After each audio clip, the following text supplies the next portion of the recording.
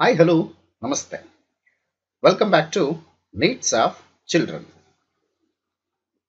In this session, we are going to get the information about 8th Standard English Medium Social Science, in that Geography, continued part of Chapter number 2, Lithosphere. In the previous session, we get the information about meaning and importance of lithosphere, Earth's interior and composition, the main three layers like the crust, the mantle, the core. These are the very important information we are discussed. Let's come to in this session we are going to get the more information. Rocks. Rocks are the solid inorganic substances that are found in the crust of the earth. So that is, rocks are found in the crust, the first surface of the layers of the earth. They are solid inorganic substances. They are aggregates of minerals. Majorly, rocks are formed due to various natural processes. How the rocks are going to be formed? Due to various natural processes. So you can see some of the very important pictures of different rocks. On the basis of mode of formation, rocks are mainly classified into three types. They are Igneous rocks, Sedimentary rocks, Metamorphic rocks. These are the different types of rocks, are the classification of three types of rocks. So let's come to the one by one. We are going to get more information. Among that, the first one, Igneous rocks. The word igneous means fire. That means derived from the Latin word name called as Ignis, or the Sanskrit word name called as Agni. Igneous rocks, those which have been formed by the cooling of molten matter of the earth. You know about that? What is the meaning of the molten? The semi-liquid state is called as the molten matter of the earth. You can see the pictures how the formation of the different types of rocks. Igneous rocks were the first to be formed. Therefore, they are also called as primary rocks. Igneous rocks are also called as primary rocks. There are two types of igneous rocks, majorly intrusive rocks, extrusive igneous rocks. So what are these? How they are going to be formed?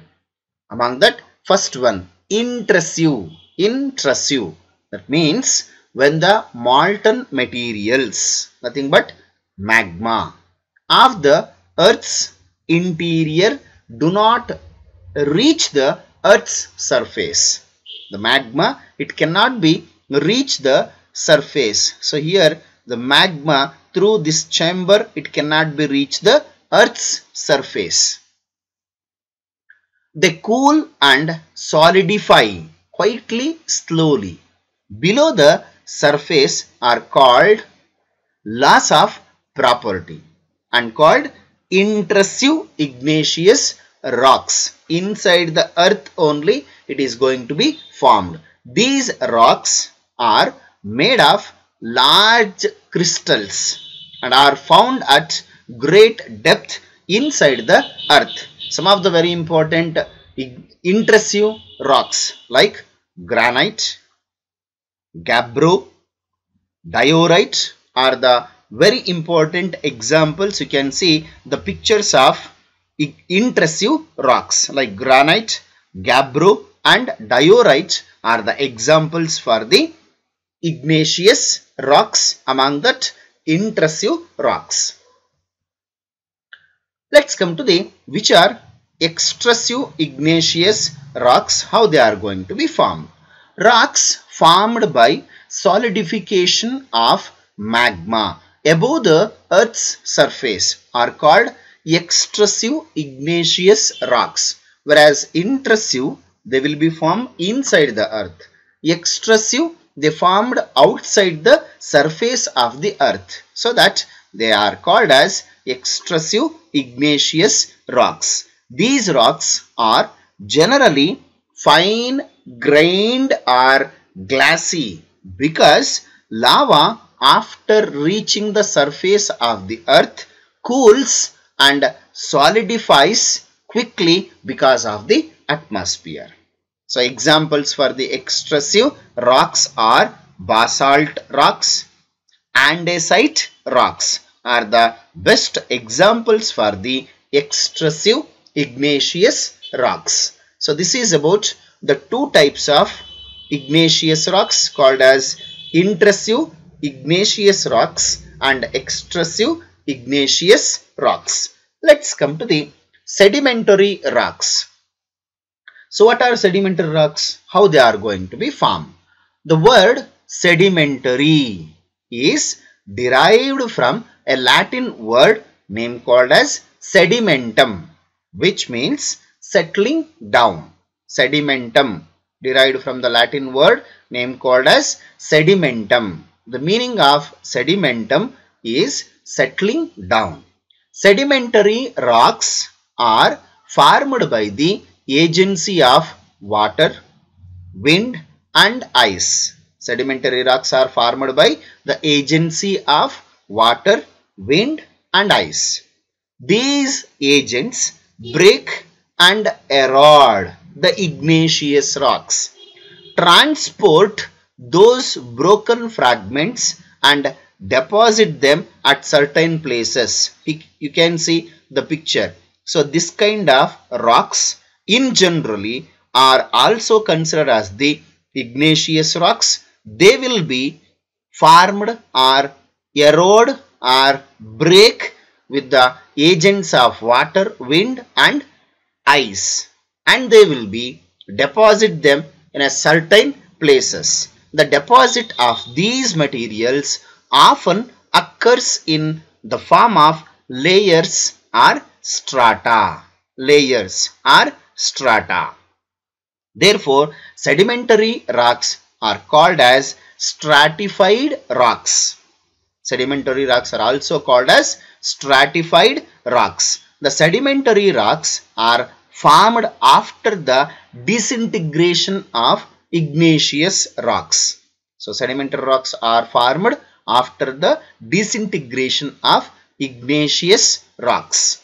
Therefore, they are also called as secondary rocks. Sedimentary rocks are also called as secondary rocks as well as stratified rocks.